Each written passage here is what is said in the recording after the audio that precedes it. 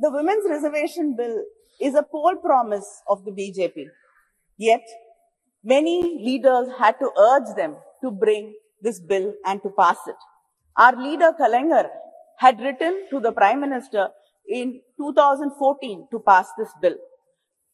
Madam Sonia Gandhi wrote to the Prime Minister in 2017 requesting him to pass this bill. Our Chief Minister, MK Stalin, wrote to the Prime Minister again in 2017 requesting and urging the government to pass the bill.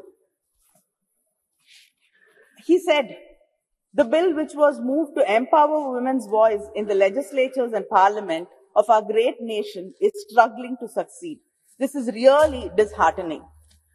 The DMK even conducted a rally in Delhi from the Mandi House to the Jantar Mantar, and we had a march, and like-minded women leaders and women's organizations participated in the rally. I myself have raised this issue of bringing the reservation bill many times in Parliament, and to many of my starred and unstarred questions, the government's reply was very consistent. They said that they have to involve all stakeholders, political parties, and then build a consensus before bringing the bill. I'd like to know what consensus was built, what discussions were held. This bill was brought shrouded in secrecy. We did not know why this session was called for. In the all-party leaders meeting, there was no mention of this bill. I don't know if any of the political party leaders were called for discussions and deliberations about bringing the bill.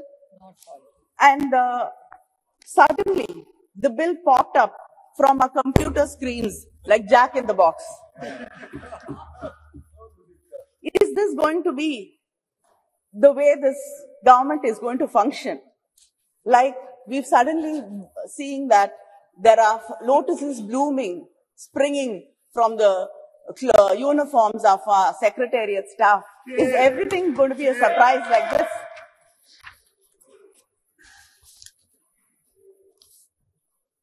In spite of all this, when the Prime Minister mentioned the Women's Reservation Bill, and when our own Megwalji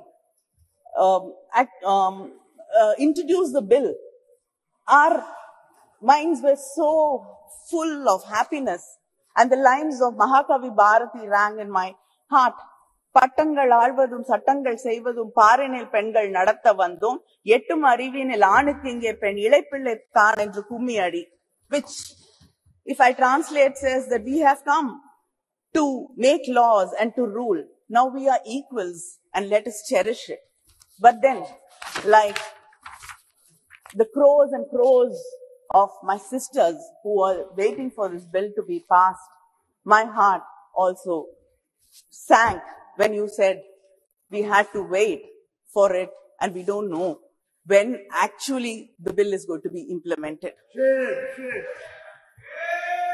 In 2010, when the bill was brought by the UPA government, there was no conditions. The bill was to take effect immediately after the passage of the bill. But the bill which was presented yesterday clearly says the reservation in Clause 5, it states the reservation of seats for women in the House of the People, the Legislative Assembly of the State and the Legislative Assembly of the National Capital Territory of Delhi shall come into effect after an exercise of delimitation is undertaken for this purpose, after the relevant figures for the first census taken after the commencement of the Constitution. Our leader, Muthuvel Karunanidhi Stalin, in his statement today has said that India is the only country which has not conducted the decadal census. And if delimitation is going to be based on population census, it will deprive and reduce the representation of the South Indian states.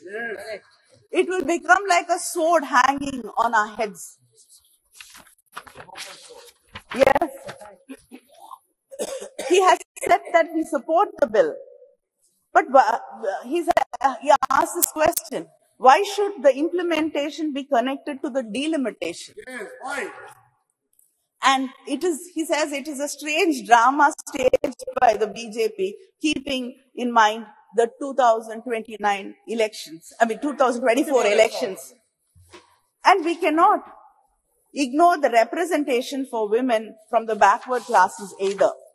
He has emphasized that the doubts and the fear in the minds of the people of Tamil Nadu and the South Indian states about our representation being reduced should be clarified, and there is a fear in the minds of the people that our voices will be undermined. There should be a clear clarification about this, because we do not want our representation to be reduced in any way. And just because you cannot give a reply saying we will not be underrepresented, because the numbers will be the same and other states will get more representation. As it is, this has to continue so that we get equal say in what is being discussed. பாதகம் செய்பவரை கண்டால் நாம் பயங்கொள்ளலாகாது பாப்பா, மோதி மிதித்து விடு பாப்பா, அவர் முகத்தில் உமிழ்ந்து விடு பாப்பா. அண்மை செய்திகளை உடனுக்குடன் தெரிந்து கொள்ள இணைந்திருங்கள் எம் நாடு தொலைக்காட்சியுடன்.